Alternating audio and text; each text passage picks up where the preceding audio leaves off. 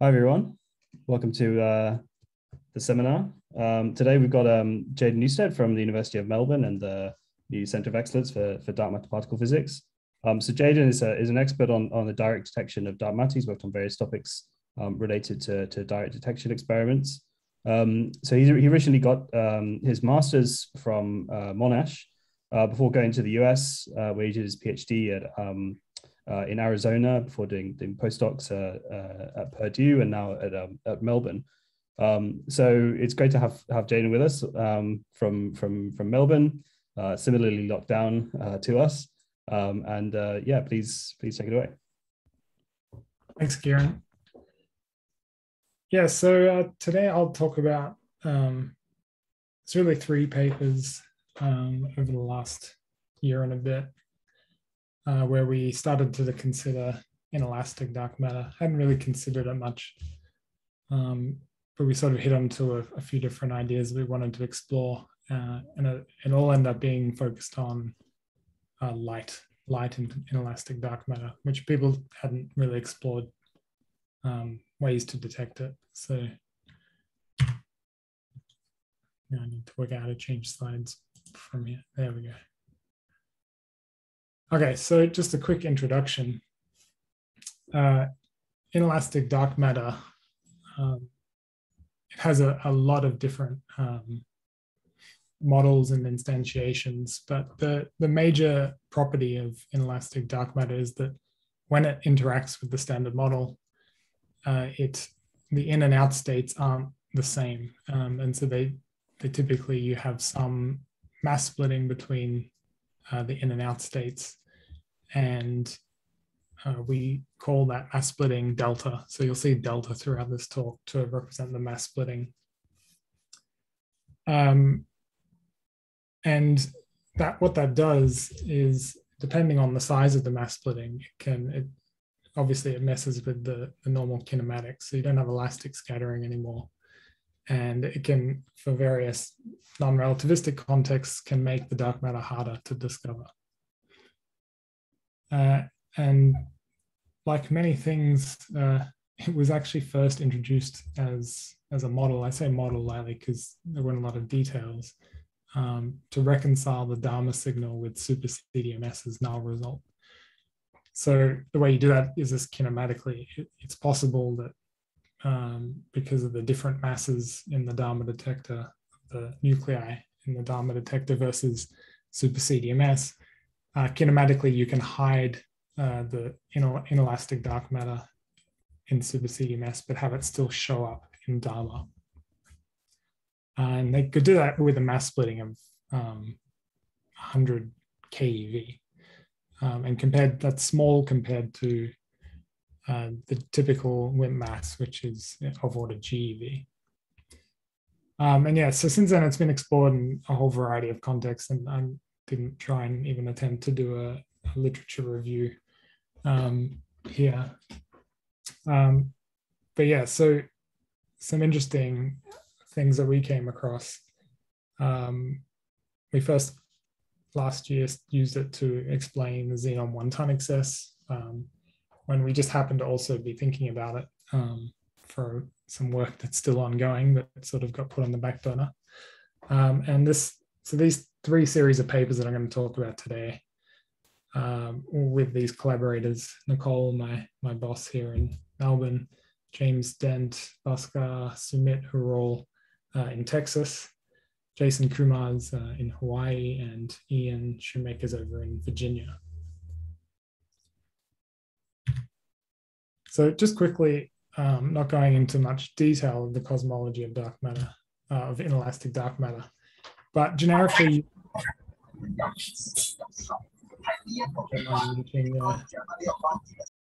thank you. You can have just a normal thermal freeze out of the dark matter. And in the typical scenario, you will predominantly have that dark matter be composed of the lighter state. And I mean, it depends heavily on the model, but if you have, say, a not particularly long lifetime, then the heavier state can decay down into the lighter state of dark matter. And that's certainly the case in models of supersymmetry. But it is possible. So in some models, and this is just one example, Bramante and Song, that you can find certain regions of parameter space where a significant fraction of the primordial dark matter is in the heavier state. But what you need for that to be the case is you need a very long lifetime. So if you want it to still be around today, lifetime has to be billions of years, tens of billions of years. And you need the interconversion cutoff temperature, so in the early universe, to be larger than the mass splitting. And that's so that otherwise you have this Boltzmann suppression factor that will come up. So I'm going to define this parameter.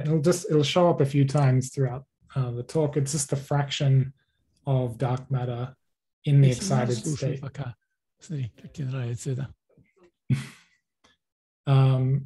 So the fraction of dark matter in the excited state over the total number density. So yeah, if this fraction f is 0.5, then means that you've got equal abundances of each of the types of dark matter, the heavy state and the light state. And yeah, so you need this temperature to be you want it to be quite a bit larger than delta, the mass splitting. Otherwise, this will become small. Okay, so I drew this roadmap, or it sort of evolved over the last year and a bit, for the different ways that you might detect inelastic dark matter.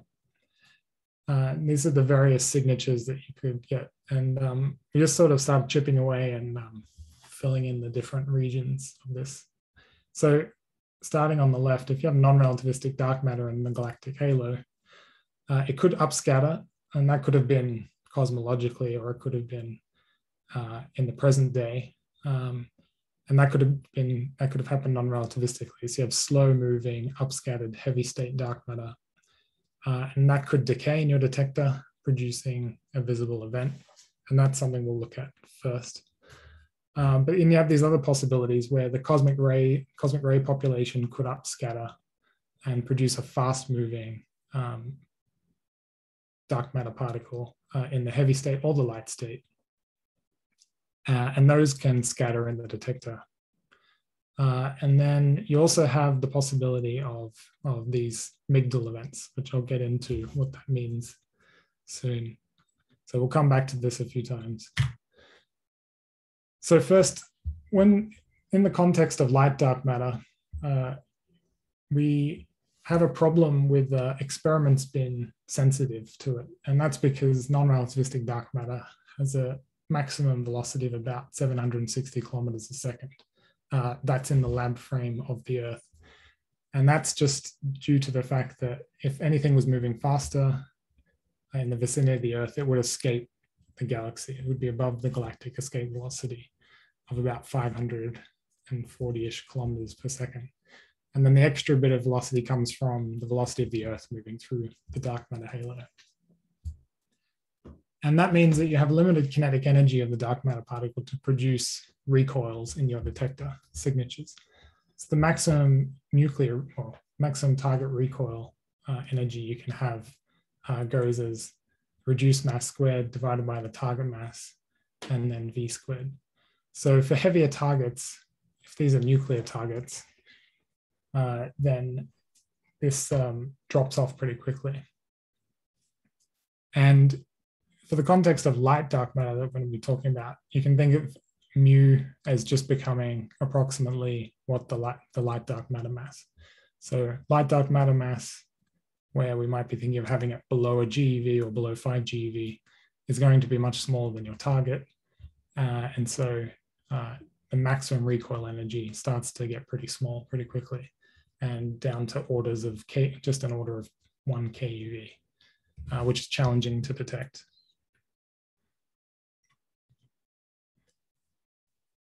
Okay, so the first paper, I'm just going to go chronologically through these papers that we've been working on, is about explaining the xenon 1 time excess with luminous dark matter. So this is this first scenario that I talked about, where you have upscatter of the non-relativistic dark matter, which then decays, giving you a visible event in the detector. So in June 2010, the Xenon 1-ton collaboration reported on this excess. So if you look at this, this data on the right, these data, you'll see that there's these first two bins after the first lowest bin are significantly above this background model that they had. And this is the data from 1 ton times 226 days. So it's not quite the full exposure. And these were single scatter events. They looked over a wide range. But between 1 and 7 keV, these bins, you have 285 events observed when 232 were expected. So this is about a 3.5 sigma fluctuation. Now the collaboration went on and tried to interpret the success in terms of, they looked at adding tritium decays, which is not a great fit, solar axions, neutrino magnetic moment, and also actually bosonic dark matter. I forgot to add that on here. Oh yeah, there it is, and bosonic dark matter. But it also attracted to the attention of quite a few theorists. And I was keeping track for a while, and then I was just keeping a tab on the papers. I think I lost track around 80, and these days there's over 100. This paper has 300 citations, and there are hundreds of attempted explanations of it. And so the main challenge really of explaining this was to get electronic recoils that are very low energy for one thing. So this is in the 1 to 7 keV region, and have them not show up in the nuclear recoil band. So you can't have something that interacts strongly with the nuclear recoils. Otherwise you would see it in the heavier area. And yeah, it has to be quite sharp because of this lower, this bin that was down here. You have to have something that produces a pretty sharp spike of events, which is not typical especially for non-relativistic dark matter. So the first thing that we noticed was just that if you just take a line and you smear it with the detector resolution that they provided, then you have a perfectly good fit.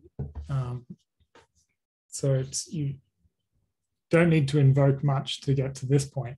So you could just say, since these are electron recoils, that it's a photon. You have a photon line, and the best fit turns out to be around 2.7 keV.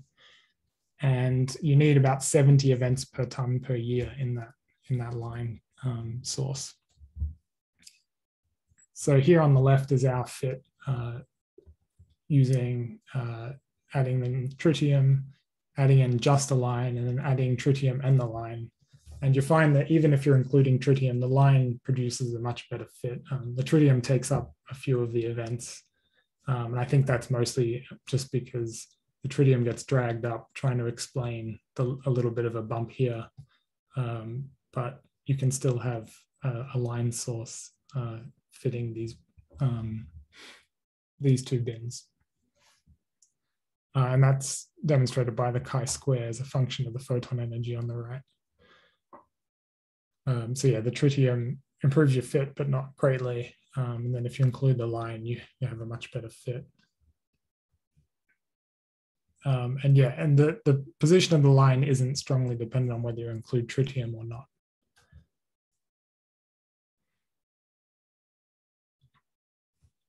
So then how do we explain this in terms of dark matter? So luminous dark matter is an idea that's now over a decade old, first proposed by Feldstein. And it entails having dark matter upscatter in the Earth and then decay via a photon in the detector. And again, this was proposed as a possible solution for Dharma. And I mean, subsequently, I think it was ruled out for that particular version of it. But so the picture you have here is that dark matter in the halo can come in, and in our version of it, we just suggested upscatters within the detector because it made it a little bit simpler. So you have dark matter come in, scatter on the xenon, and then the outgoing dark matter is the heavier state. And then if it's short-lived enough, it will decay within the detector. You have it decay into a photon, and so long as your mass splitting is about the 2.7 keV that you need, that photon will have 2.7 keV because the dark matter's kinetic energy is very low. It's non-relativistic. And then, so then the dark matter leaves the detector, but you just see the photon. So just to see that this was not crazy, the median lifetime, or the median time of the excited dark matter in the detector is of order of microseconds. So given it's the outgoing velocity, it'll leave the detector within microseconds. So you need to have a lifetime that's of that order to be able to, for this explanation to work. And if you had just a completely standard magnetic dipole transition and you take the tree level approximation for the magnetic dipole, this is the answer you get. So for a 2.7 keV delta, you'd need a dark matter mass that's about a GeV or lower to get a lifetime that's in the vicinity of microseconds. So it meant, like, just in a completely bog standard magnetic dipole framework, this wouldn't precisely work, but you wouldn't be far off. So it would be possible to have potentially to cook up models with a larger magnetic dipole, say if you had composite dark matter. And so since we're saying it had to scatter in the detector, we also had to check that though the scattering in the detector didn't cause an observable recoil, since the main job of xenon 1 ton was to look for nuclear recoils. And we were suggesting that there was an upscattering of dark matter by nuclear recoils. So just checking it against the different xenon 1 ton analyses, so either the S1 or S2 only. So these are just the different channels that they're looking at. S1 are prompt photons and S2 are the delayed extracted electrons. Yeah, you don't have to worry too much about the details of that. They're just separate analyses. The S2 only analysis is better at looking for low mass dark matter, but it doesn't have the background rejection capability of the full analysis. So along this dotted line, it is where we can explain the xenon 1 ton excess. And so for a pretty wide range of masses, we fall below the limits that xenon 1 ton itself sets. But nicely, this is the nice thing to do, is that when you suggest something that it's not so far out of range that a future experiment might not be able to probe it. So a future, so xenon n ton, which is already running, we just scaled up the exposure by a factor of 10. And you can see that you start to be able to probe the parameter space.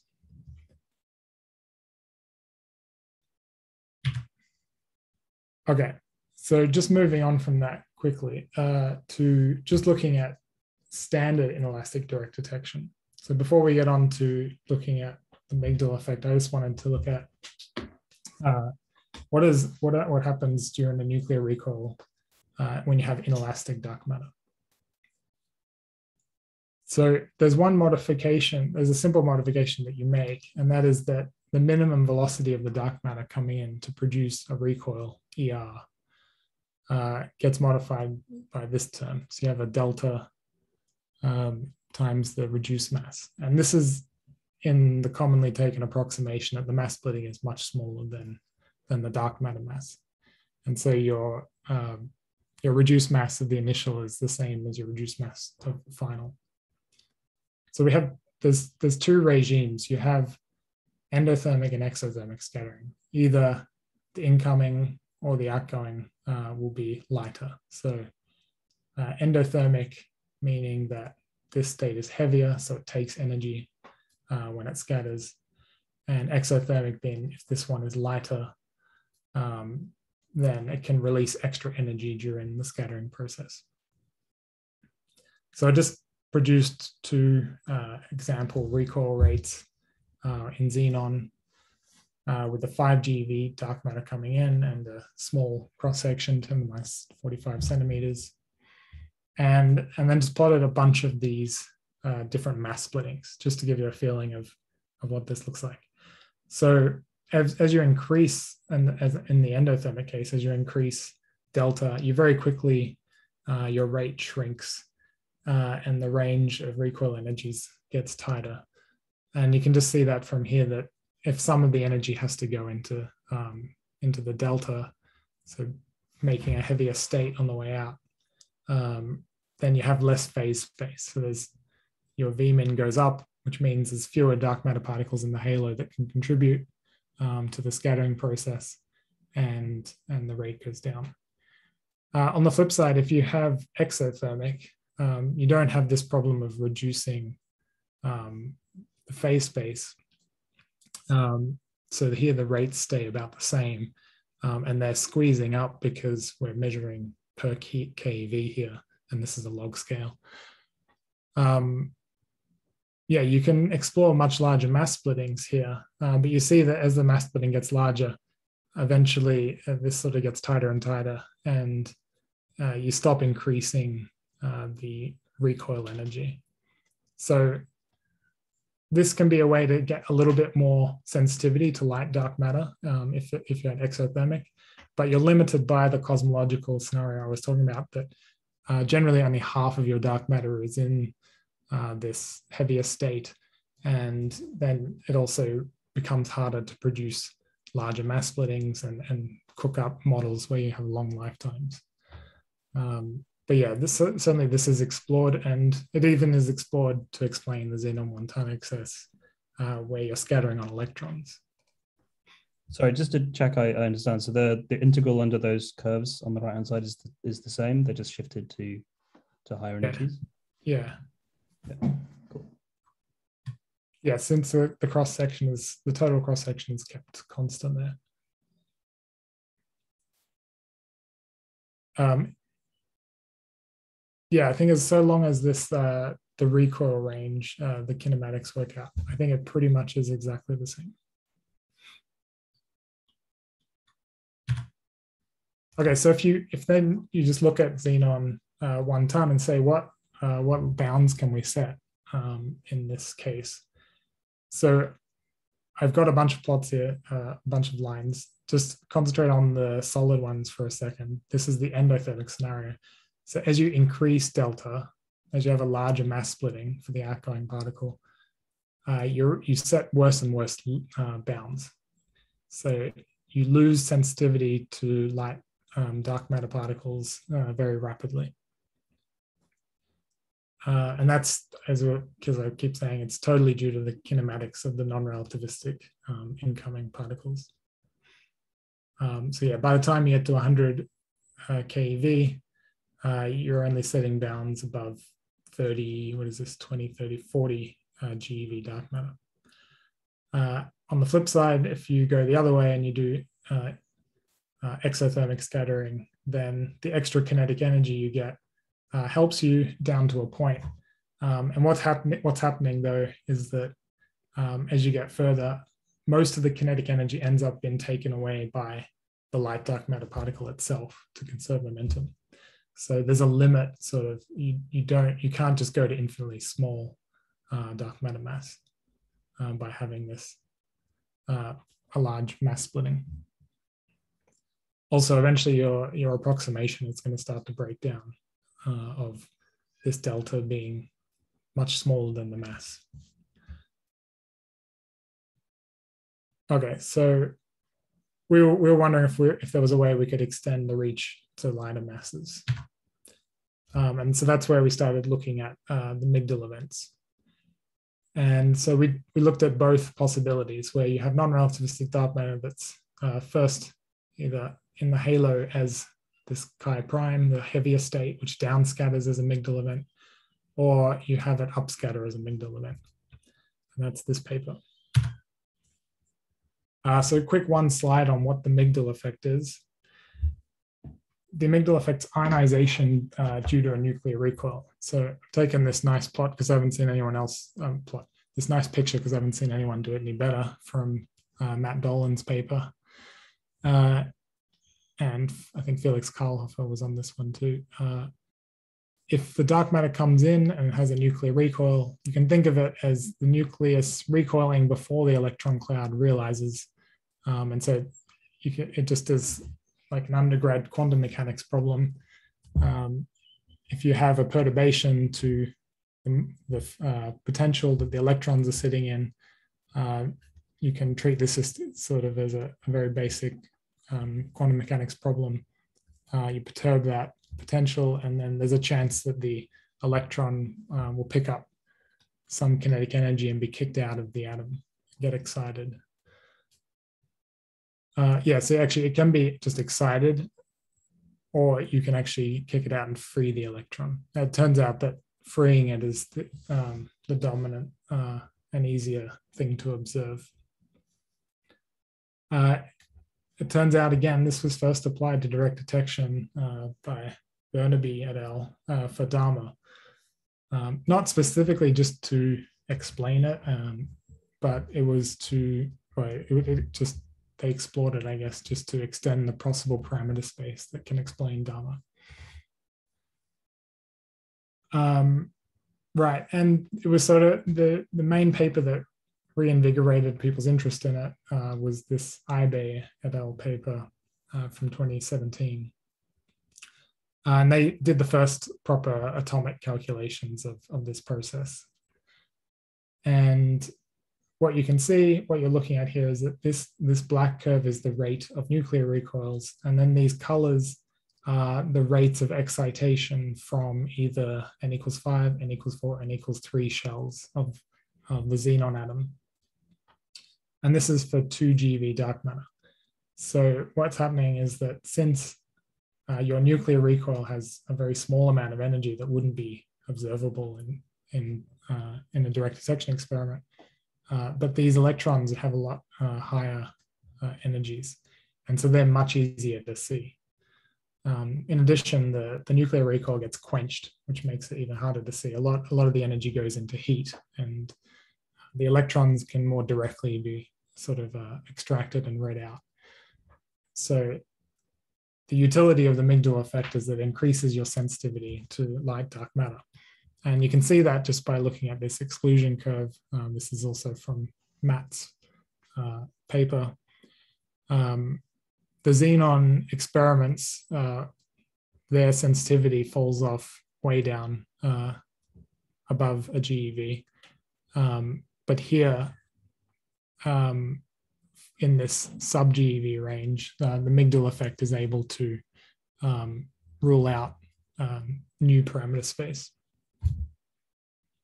In this case, it even beats the light, the experiments that have really low thresholds, so CREST and Super CDMS.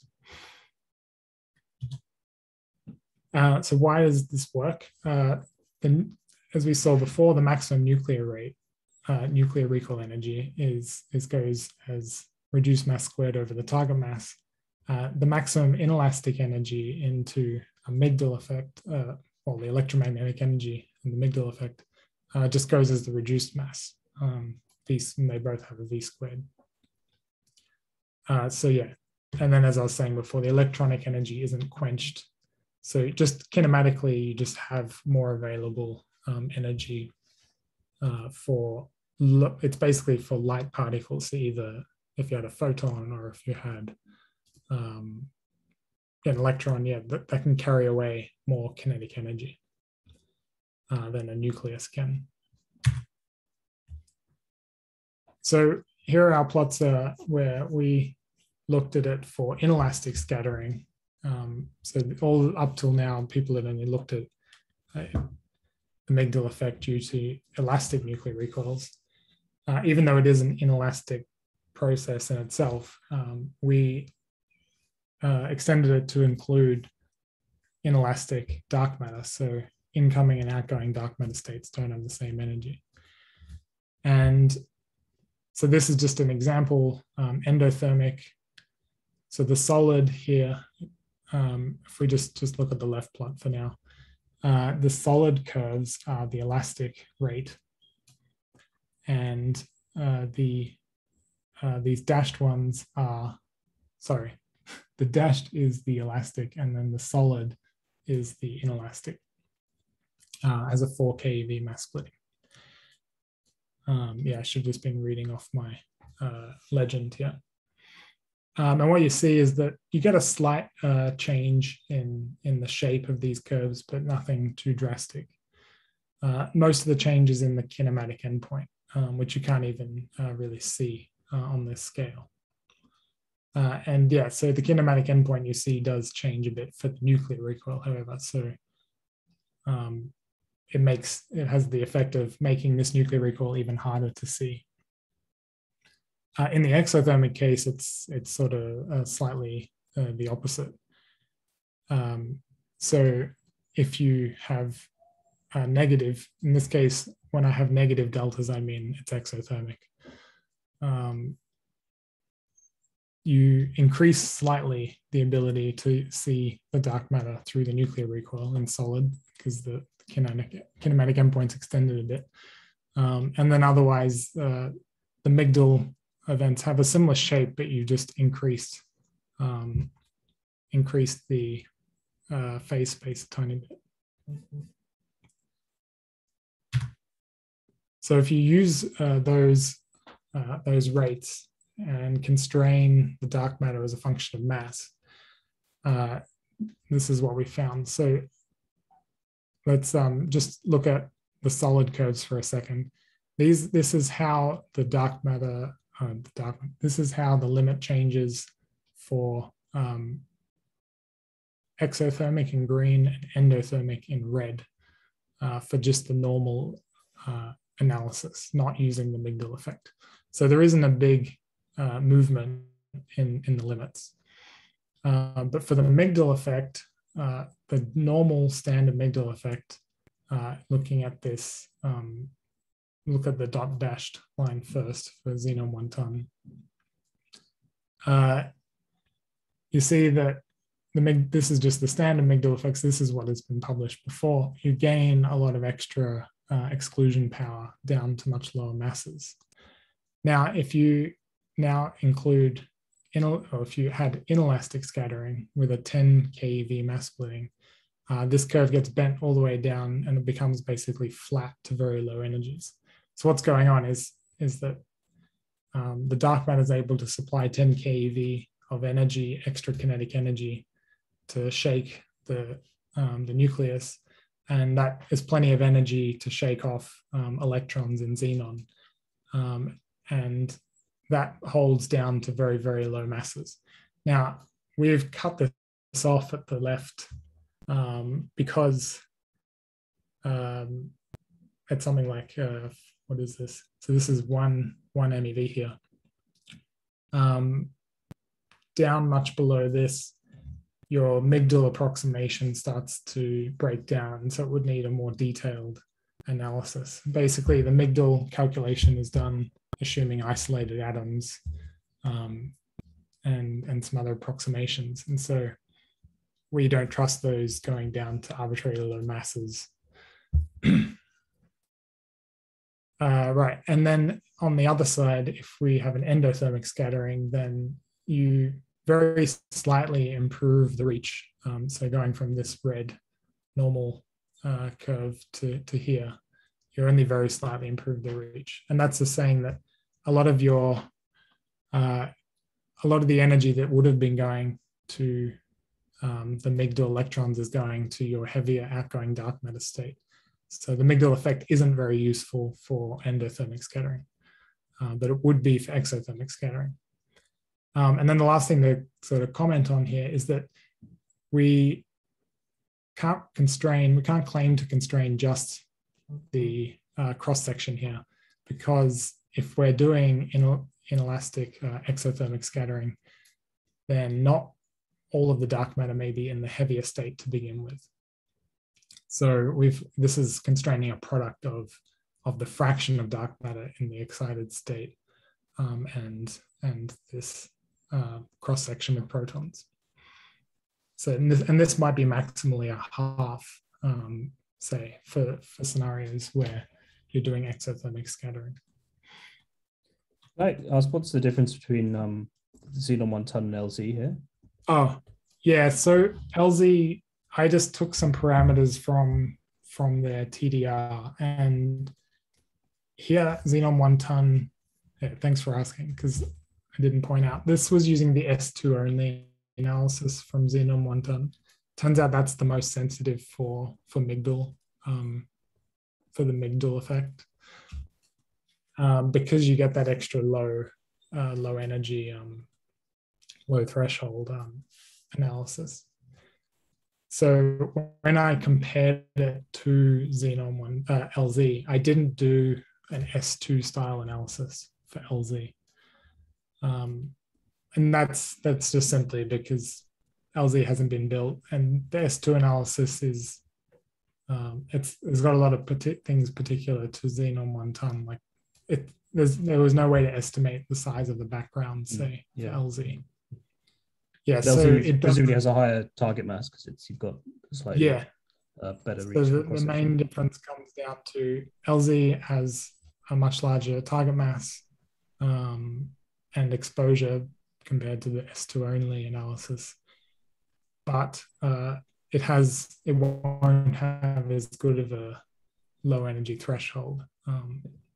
Now, of course, once they run LZ, they may do their own S2 only analysis, and it'll have a lower threshold, and then you may get more. You might see these curves be more parallel to each other.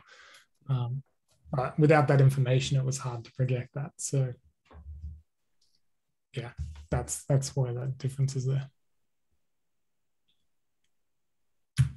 Should say, any other questions while we're here? Okay. Well, maybe I can ask it now. So the breakdown of the Migdal approximation at like an MEV, what's that based on technically? So I mean, is there some like a requirement which ends up I don't know, some like length scale or energy scale which ends up meaning that MEV is the cutoff?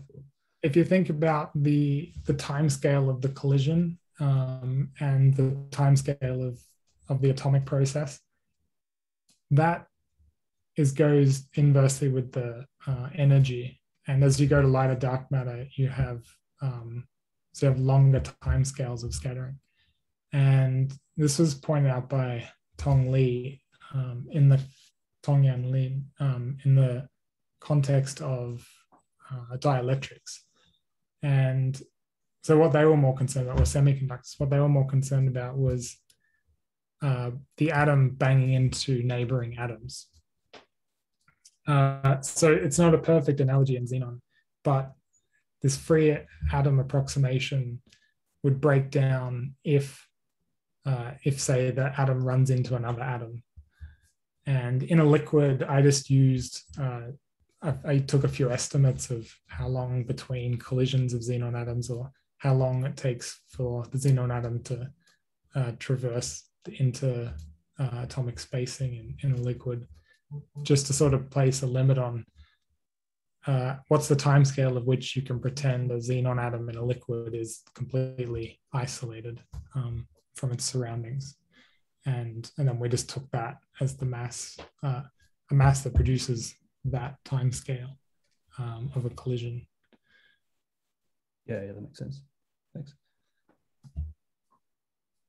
Okay, so just one word on distinguishing dark matter. So normally you can do a pretty good job, depending on the detectors and such that you're using, of determining what the mass and cross-section is of the scattering particles. But there are some important degeneracies. And we were just wondering what would happen in this case. So just as an example, I took elastic scattering, dark matter, here on the left with half a GeV mass. And then I tried to fit curves with an inelastic parameter of 4 keV with different mass particles and allowed the cross sections to float. And the higher mass regions of the Migdal spectra are fairly degenerate. There are some big differences at low mass and at the kinematic endpoint, but these are both technological challenges that you'd have to overcome. So the high energy tail, you'll need very large exposures to be able to map that correctly. And you'll need very low thresholds to probe down here. So in principle, these are distinguishable scenarios, but you have some degeneracies probably in any initial experiment you did of what are the dark matter parameters producing a Migdal scattering. And the same goes for a slightly heavier dark matter particle. It's actually a little bit worse because the kinematic endpoint's even further away. But then maybe the thresholds don't have to be improved that much to start to see differences between the spectra. Okay, so in the last 15 minutes, I think I'll try and finish a bit earlier for some questions. I'll talk about cosmic ray dark matter. This was our most recent paper. And yes, that's this part of the diagram. So cosmic ray dark matter is when a local population of dark matter in the galactic halo is scattered to high energy by the local interstellar spectrum of cosmic rays. So the sort of important thing with this is when you're talking about just direct detection of dark matter and you're assuming that there's some nuclear cross-section. So if you're already looking for that, then in the normal paradigm, you would also have sort of for free these cosmic ray interactions with the dark matter. And that would be upscattering some of your dark matter to relativistic velocities, which makes them easier to detect. In the case of inelastic that we're going to talk about, the outgoing particle would be the heavier state. So we're pretending all the initial state is in the light state and the outgoing dark matter is in the heavier state. So the original idea is from Brinkman and Pospelov, and they considered a very basic model of isotropic scattering that's independent of energy. And this is sort of a proof of concept to show that xenon, say, for example, xenon 1 ton, but also neutrino detectors are sensitive and can produce useful constraints on the dark matter parameter space down to very low masses. So again, we're sitting in the sub GeV range where this is useful. Okay, so because we're considering two things, I wanted to show a couple of examples of this different flux. My figure cap legend has dropped off here, but we have two scenarios here. The right's going to be a heavy scenario. So it's 100 MeV dark matter with a heavier mediator. And on the left is actually a 1 MeV dark matter with 1 MeV mediator. So yeah, when you upscatter and the dark matter is very light, you can produce these very sort of sharp lines of energy of the spectra of dark matter, of the outgoing spectrum of dark matter. But what we need to do is then we have to potentially let it decay. So after it's upscattered, it won't necessarily reach the Earth in the upscattered state. It may decay. And say, okay, I got my legends back properly.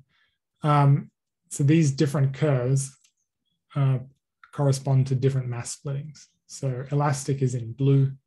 And then as we increase the mass splitting, you have smaller and smaller flux. And that's, again, due to kinematics. But importantly, you get useful fluxes out even for up to 100 MeV mass splitting. So we're in a very different regime from where we were in the non-relativistic dark matter, where we could only probe things with up to 100 keV mass splittings. And that was sort of our interest in why we started exploring this, because we thought we'd be able to access new parameter space of inelastic dark matter. Now, if the decay produces the photon, it doesn't have to. You could make this some dark state, some dark photon state that wouldn't be observable. But if it did decay via a photon, then this could be observed by Fermi. So this gets this photon in the lab frame. It gets a boost, and it can have up to GeV of energy in this heavy scenario, or it's over. Sorry, that's up to 10 GeV and above.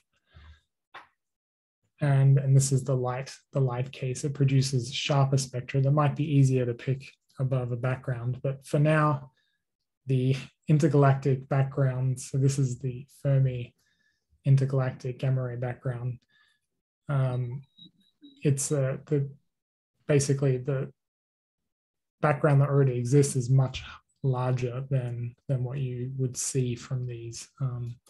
But importantly, this would have an interesting spectrum on the sky as a function of position on the sky. So you'd have a stronger signal coming from the center of the galaxy, which could be looked for, although then your astrophysical backgrounds become larger. We haven't really delved into that part of the analysis. Just wanted to earmark that. So yeah, then this upscattered dark matter that's moving relativistically reaches your detector on Earth. And if it's the heavy dark matter, it downscatters exothermically, or if it's the lighter state, it'll upscatter again. So these plots show in solid the endothermic scattering and dash the exothermic scattering. And I know you're probably at this point getting plot fatigue. So I'll just point out a few features, mostly that there are large degeneracies here. So that normally, if you think back earlier in our non-relativistic case, the spectra changed shape a lot with the inelastic parameter. But here, when you're talking about relativistic dark matter, the spectra doesn't change shape nearly as much. So these become harder to distinguish.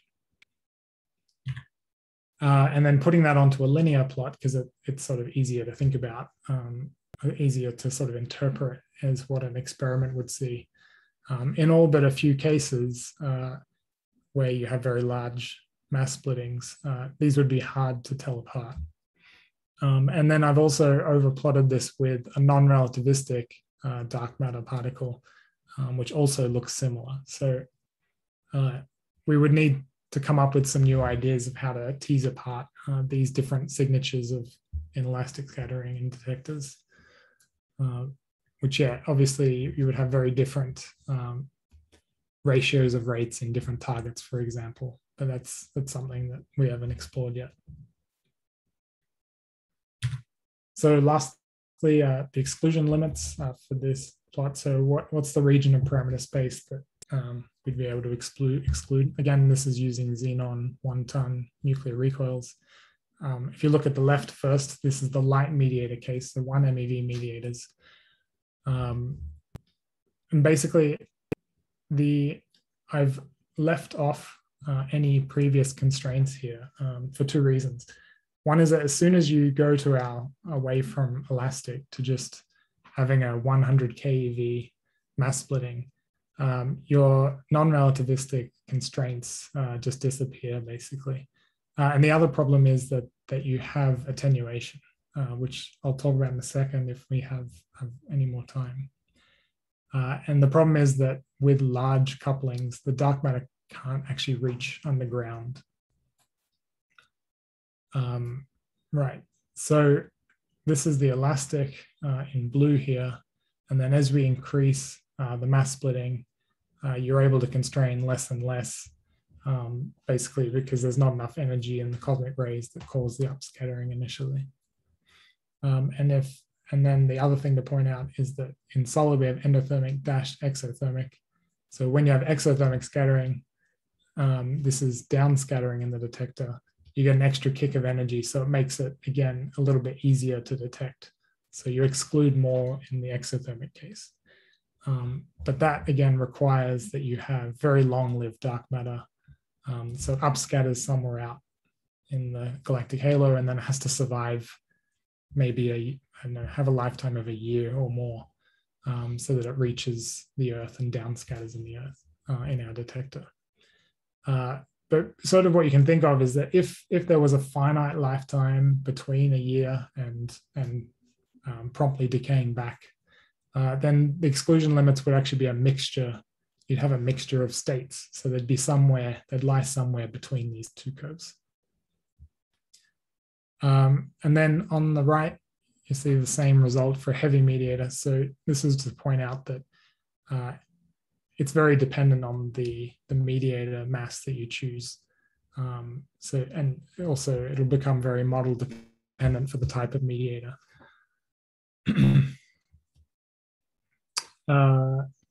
Yeah, so I'm running out of time. I just wanted to flag that an important thing that we haven't treated when with full rigor is that you need to consider dark matter getting attenuated before it gets down to the detector. So especially as you have relativistic dark matter coming in and with large cross sections, it will scatter in the Earth before it gets down to the detector. So you have to solve the energy loss equation as it propagates down through the Earth. There's some other treatments using Monte Carlos. And basically there are some approximations you can take, which is what we've done. And it won't be as good as doing the full Monte Carlo, but it gets you there. It gets you basically an approximation that gives you a starting point. So what we've done is just say we've taken the dark matter, we've propagated it down through the Earth, and we just assume that above 10 GeV that there'll be inelastic hadronic effects that will dominate. So we just find what is the cross section where 10 GeV dark matter will be attenuated down to where its energy will be so low that it won't produce a recoil above threshold in xenon 1 ton. And then this becomes a slightly mass dependent statement. So when you put it onto this plot, it basically looks pretty flat, but it starts to curve down for heavier dark matter. So everything, the way you can think about this, everything above this dashed line won't actually make it down to the detector. These are the limits that we had before in these solid lines. So it is pleasingly at least above there, above where we're setting limits. So we would still see this type of inelastic cosmic ray dark matter. And then these dashed lines, I didn't explain this. These are the limits you would get from Fermi. So that is to say that I pointed out that if the dark matter is decaying, it didn't look like the flux would be high enough to observe. But while we're talking about really high cross sections, large cross sections, it would actually start to produce signals that you would be able to see.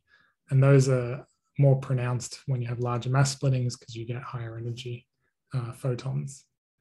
So it sort of comes in and rescues you. If you're in the regime where dark matter is getting attenuated and not reaching your detector, well, it might actually be possible to see it decaying in the sky instead.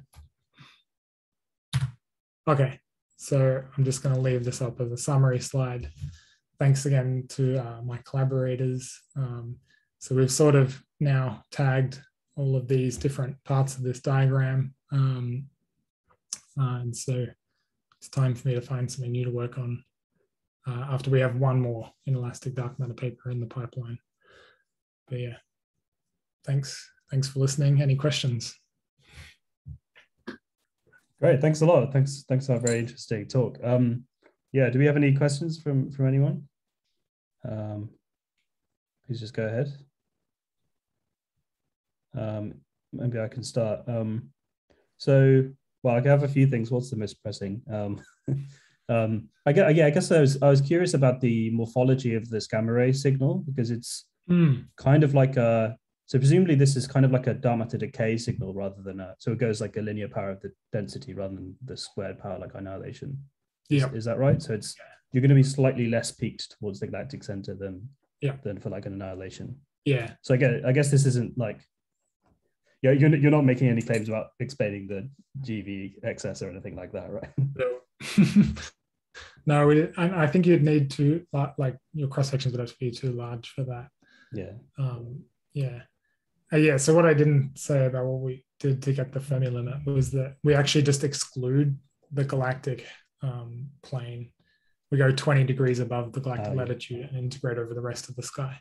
Okay, yeah, because then you're less penalized because you still got a pretty decent, I guess, D factor like out of the plane. Yeah. Do you have to worry about because doesn't this also scale with like the density of cosmic rays as well? Do you need to? Yep. Yeah. So and I was brushing over a lot of the technical details. So we assume that we only set limits based on going out to 1 kiloparsec. So saying that dark matter or the photons would only come from within a bubble of 1 kiloparsec of the Earth. And in that region, we say that the dark matter is approximately constant, but you actually correct it with an NFW profile. Mm-hmm. But we assume the cosmic rays are completely the same as what's measured by the LIS. So not like in the vicinity of Earth, but like outside the sun's effect. We pretend that we have homogeneous cosmic rays throughout that zone. Yeah. I did produce some plots a couple of years ago for cosmic ray dark matter where I like used Galprop to get a model of the cosmic rays. There's so many knobs to turn with Galprop, and we have very few measurements as like cosmic rays that it's hard to claim much about cosmic rays that more than a few kiloparsecs away from the Earth. So that gets tricky it just becomes very model dependent and assumption dependent. Yeah.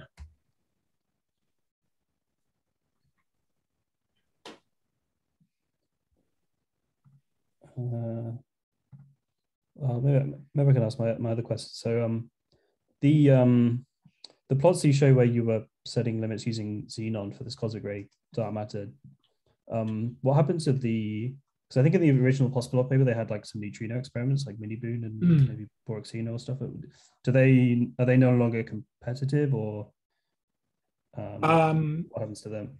So they use mini boon because basically it's more shallow. So if I go over here, mini boon was useful because it's not shielded by as much overburden. So it sort of closes this gap. And then other people have found that putting in other things, Diobey, I think, can help you close some of these other gaps. Where Super K was useful was for just scattering on hydrogen. I think it was Super K, was it? Or was it? No, it was Boraxino, sorry. Boraxino was useful for spin-dependent dark matter, where you're just scattering on protons on hydrogen. So for us, it just made the most sense to stick with xenon 1 ton. Yeah. But yeah, we totally didn't explore. So it might be useful with some of these large mass splittings that may be in a large detector, especially with the neutrino detectors that have very large exposures but large thresholds. It might be more useful. But since we found the scattering is still, you still have peaks in the scattering around tens of keV, we thought xenon 1 ton would still produce the best limits. But it would certainly be something to look at.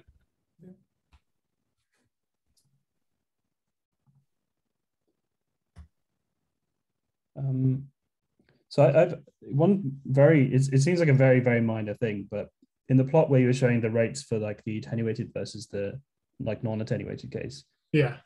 For very small recoil energies, it seems like you slightly enhance the rate. Yeah. What's the physics going on there? I guess it's completely negligible, probably. Well, I don't know. That's log scaling. Well, it's a very, very small energy range, but like, what's the physics going on there? So it's because you're you preserve the number of dark matter particles. So they get slowed down, but they end up somewhere. So they just produce lower energy recoils until they're like fully attenuated or reflected or something. So this obviously this isn't including everything, and that's why a Monte Carlo might be better. But yeah, like because you can get some weird like funneling effects or reflection effects. Yeah, but in just this formalism, if you slow them down, they become slower, but they still interact just with less energy. Yeah. Yeah, I started exploring putting these together, but you end up with more moving parts of, you push everything down below threshold, and then you can use the Migdal effect to gain sensitivity back to this pile up of very low energy, slow moving dark matter. But numerically, it's really annoying. I guess at some point, like some way off the edge of the plot, they're getting captured by the Earth. Yeah, you're right. Yeah, relevant? So somewhere down here, yeah, they would probably be getting captured. Yeah, yeah. I don't know how low energy, but yeah.